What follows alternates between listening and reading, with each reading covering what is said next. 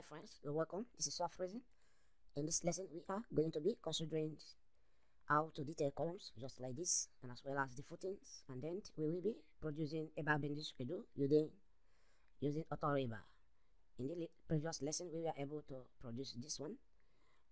We were able to explain this successfully. So we elevated this particular section from elevation from these sections of the columns that we actually produced by bending schedule from last time. So this is the elevation of the columns. The column is consisting of 8y16. So you can see, and so we use this one single line to represent the 8y16.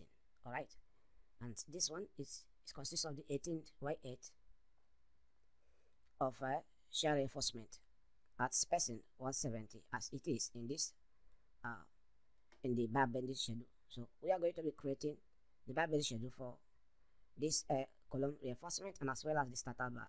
This is the starter bar from the foundations, all right, and this one is the foundation.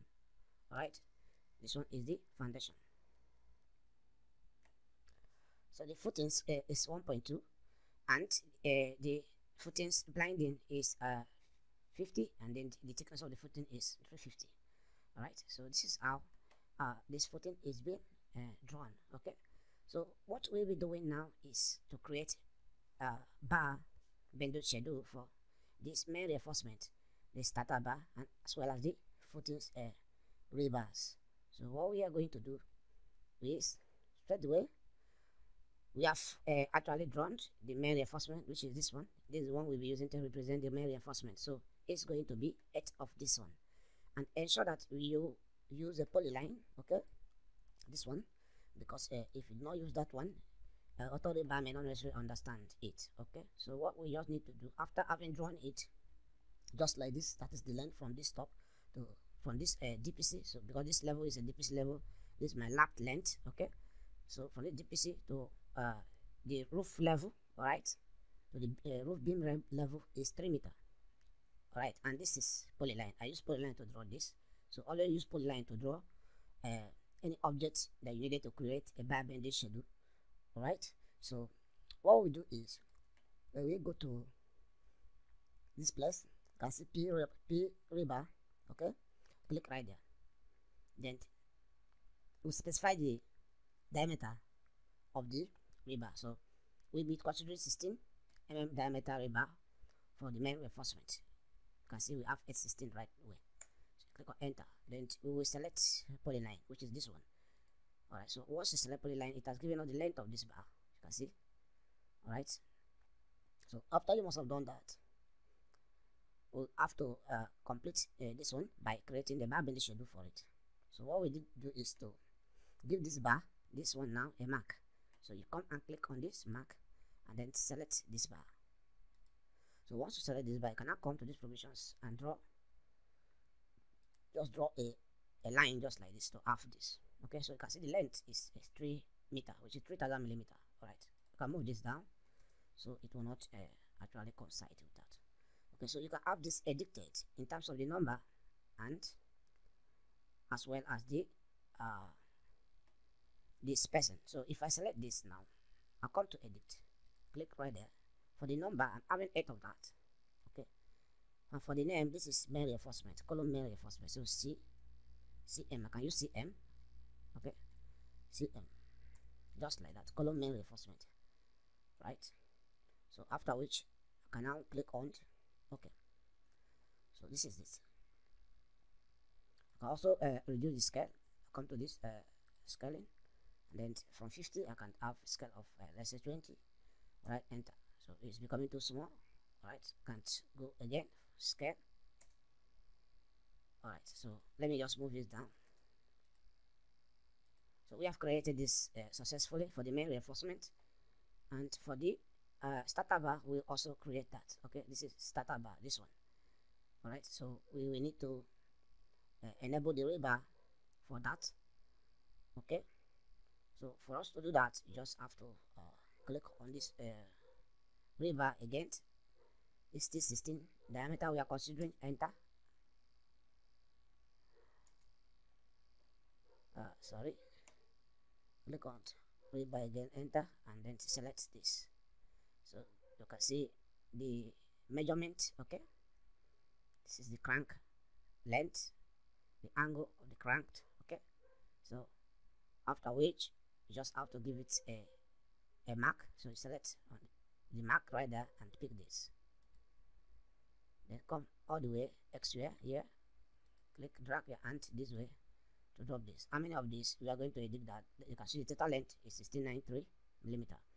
Select right there and click on edit. The number we are considering is just 8, and click on OK. So you are having this. So you can move this one